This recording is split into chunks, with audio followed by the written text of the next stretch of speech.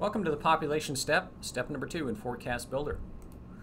Population is occurring over the time range as specified in step 1, and there are many options to choose what to populate, which elements to populate.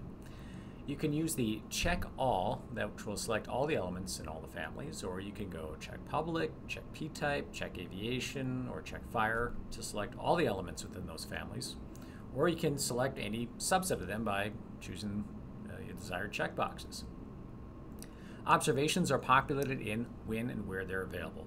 So by selecting a time range that's a little bit in the past, it'll automatically populate in observations and then blend to future forecast hours. Remember to save ISC bandwidth. If the grid to be populated is identical, it'll not be populated. This is by design. ForecastBuilder is not broken. So you may see in the population that some of the grids don't appear to be touched or populated. Again, that's by design in order to save ISC bandwidth. So if the grid is identical, ForecastBuilder will not populate it. This is, again, by design. ForecastBuilder is not broken. For the public elements, the NBM database is used except for QPF. So for QPF 06, ForecastBuilder's QPF population has been adjusted to match the requirements of the Collaborative Forecast Process, or CFP.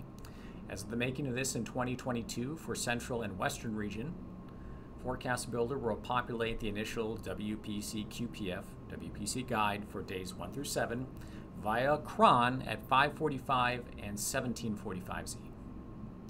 Then later on at 1715 and 1915Z, the final WPC guide is loaded only where it is changed from the 545, 1745Z populations.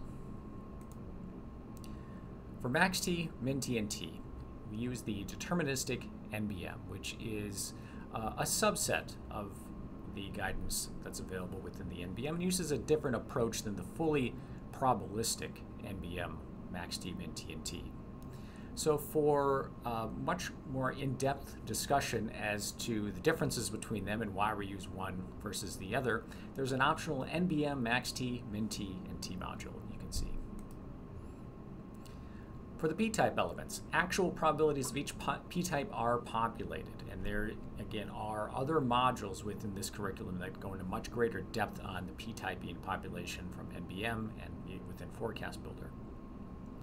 So these p-types will be often similar to or less than the NBM pop values. In NBM v 4.0, these are created behind the scenes from the conditional probability data, and then once NBM v 4.1 arrives, we'll use the p-type data as is. For the aviation elements, it's the NBM, except in Central Region, ConShort is still populated in from ForecastBuilder. For fire weather, mixing height, transport, wind, and ventilation comes from the NBM. All the other more derived fire weather elements, such as LAL, things like that, are calculated in step 10, and you can see the fire weather module there for more information. As always, if you have any questions, nws.forecastbuilder@noaa.gov, or you can check us out on the VLab site. Thank you.